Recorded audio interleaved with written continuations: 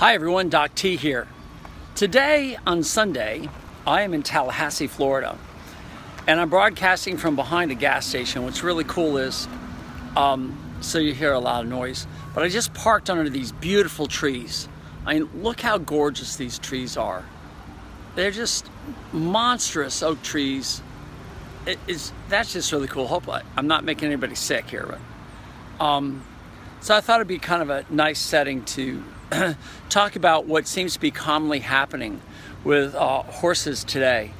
Yesterday and today, I've been hustling all my way up I-75, the Turnpike, then 75 to Route 10 to do some really great clients. But I've gotten some new clients, and one person today asked me if I would just check her horse because she's not sure if it really needs doing, but if it doesn't, don't worry about it. Well, everybody's texting me, and it just comes right down in the middle of it. It's not whether the horse is going to show you that there's a problem. And that seems to be the biggest thing that I'm trying to get across to people. You don't want to wait until there is a problem. If you're talking about a mechanical thing like your car, you don't wait until the engine starts to have noises before you say, hey, maybe I should change the oil.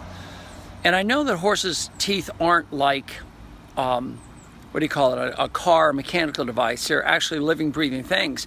And some horses just get used to it.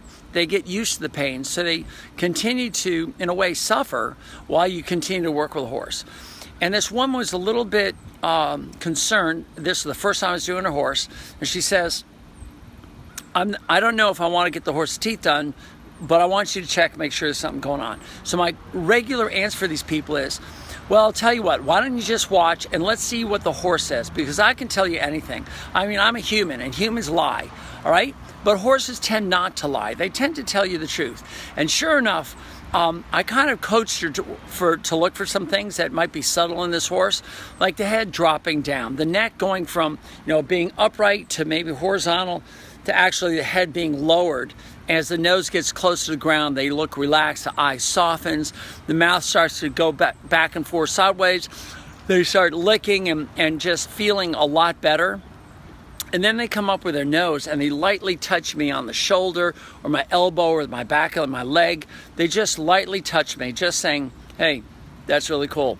And I told her all these things might happen. And sure enough, this horse started to do all the things I told her would happen. And I said, look, it's not how sharp the teeth are, it's the threshold of pain. The lower the threshold, the more sensitive the horse is, and the more responsive they're going to be. But if they're higher, they're professionals, they work hard, they get the job done, they do what you ask them to do without really complaining. And sure enough, I'm going to punch myself right there. That's better.